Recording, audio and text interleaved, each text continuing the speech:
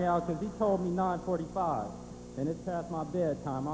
I usually go to bed at 9 o'clock, but, you know, how everybody doing out here? Good, good. I won't be long. In '96, I was in a terrible car accident on Highway 37 by Marine World. I was thrown from the back seat of a old beat-up, broke-down Honda Accord. The car landed on top of me. I'm laying there looking up. It's nighttime. It's dark. I don't see anything, but I feel this heavy weight pressing against my chest. And I didn't know what was going on. I didn't even know that I was thrown from the car. The car started swerving. I just closed my eyes. I pushed up thinking that, you know, it wasn't too heavy because I didn't know what it was. I burnt my arm underneath the car because it was hot from, I don't know, I guess, the engine or whatever. But the only thing I remember was these lights just flashing. I was on the side of the road on the freeway. I remember seeing my mom, and one of the descriptions was it looked like somebody took a can of red paint and threw it against my face.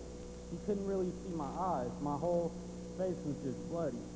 I remember her crying, and the only thing that I can remember saying was, "Mom, I'll be okay. Don't cry."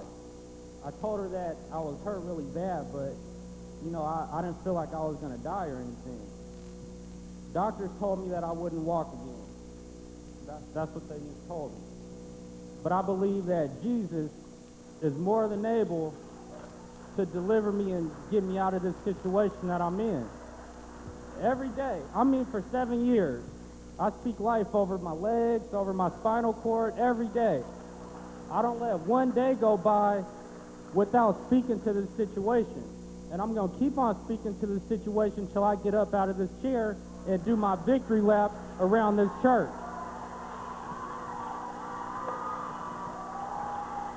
Because I believe.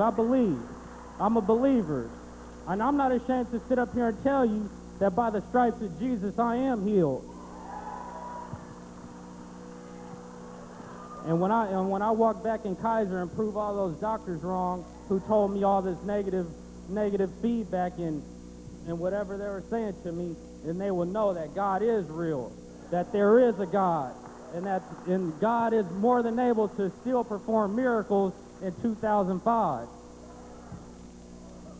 I just want to let you know that everything that's going on right now, this 14 days of glory, I mean, I hope you guys have been blessed by it, because I've totally been blessed by it.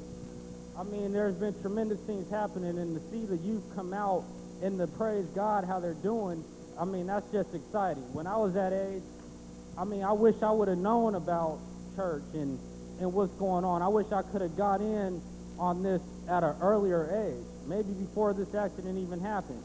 But I know that there's a plan and a purpose for my life. I know that I'm not in this situation for no reason, you know? Amen. And I believe, I mean, I sit up here and you just don't know. You don't know the hard work and the pain that I go through on a daily basis, every day.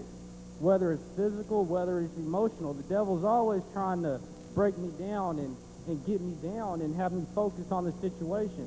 But I remember one Sunday, I sit back there in that corner every Sunday, and I praise God. I lift my hands. I'm not ashamed to lift my hands and give God praise. And I remember Pastor Nutt. Pastor Nutt is always saying, we may have troubles, but our troubles don't have us. We may have problems, but our problems don't have us. And that's what I speak every day. I say, you know what, devil?